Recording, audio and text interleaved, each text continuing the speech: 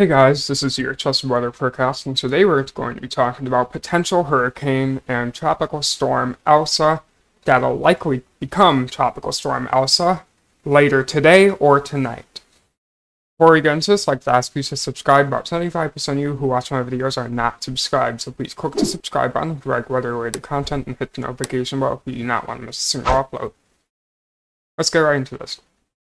The National Hurricane Center has highlighted Invest 97L as potential tropical cyclone 5. This is the first advisory. It is expected to become a tropical storm later tonight into early Thursday morning. Tropical storm watches are in effect for some of the islands here, and the National Hurricane Center did not have it exceeding tropical storm status at this current time, as it makes impacts at Haiti, the Dominican Republic, Jamaica, Cuba, and eventually heads towards the United States, where impacts are likely.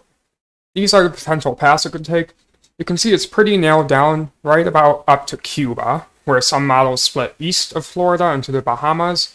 Some models have it striking Florida, and others having it going west of Florida. That'll be something we need to watch for a potential U.S. landfall and how strong it will be at any potential U.S. landfall. This is intensity guidance for the system. It will become a tropical storm, and it will probably become a hurricane category 1. However, some models do not have it becoming a hurricane, but the majority of them do, with one of them going into category 3 status into major hurricane land. However, I think that's unlikely at this current time that it reaches major hurricane status, but it can't be ruled out. These are current sea surface temperatures ahead of this likely tropical storm Elsa.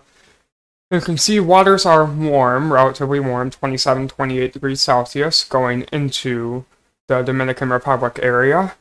However, just south of Cuba and around Jamaica, where it's expected to go over, waters are 29 to 30 degrees Celsius, a lot warmer and more favorable for some strengthening to happen into a potential hurricane. However, waters do cool down slightly towards the United States.